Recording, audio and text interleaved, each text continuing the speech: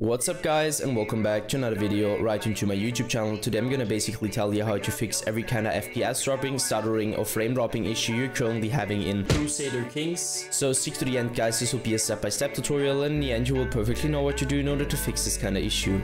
Before we start right into the video, I just want to let you guys know that I would really appreciate it if you would just leave a like, a comment or a subscription right into my YouTube channel. It would really make my day and help me out as a little YouTuber as I am. Especially subscribing would be such a big support for me guys. You would support my work here on YouTube a little bit and I'm gonna really be thankful for that, and I'm gonna thank you for that. So anyways, I would just say let's get right started.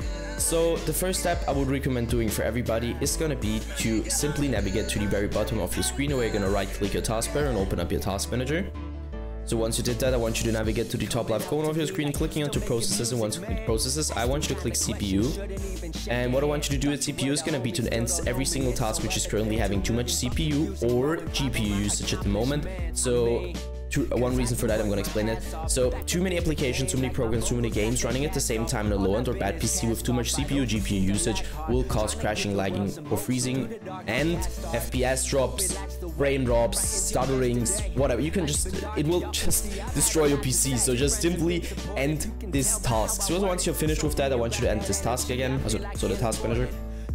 Afterwards, navigate to the bottom left corner, click on the Windows symbol, open up your settings, hit gaming, so this one, and I want you to stick around the Xbox game bar, where I obviously want you to turn this off because the Xbox game bar doesn't really come with any benefit besides impacting your performance really bad. So just simply turn this off. Afterwards, hit captures, and once you hit captures, we'll load a little bit. Yeah, now you're gonna stick around background recording and go to record in the background while I'm playing a game, and obviously turn this off because I mean, it's obvious that if you're recording something in the background, especially in low-end or bad PCs, it will impact your performance really bad. You don't want that, so just simply turn this off. Afterwards, hit game mode, and now I can really tell you to turn this off or on. You need to check it for yourself, and just simply stick with the setting which is working better. Go back once and hit update and security. Well, I want you to stick around Windows update. And I know guys, it's gonna sound a little bit basic, but trust me, updating every single driver you could possibly update on your PC will help you a lot of every kind of issue you're currently having, and also with FPS drops, frame drops and stutterings.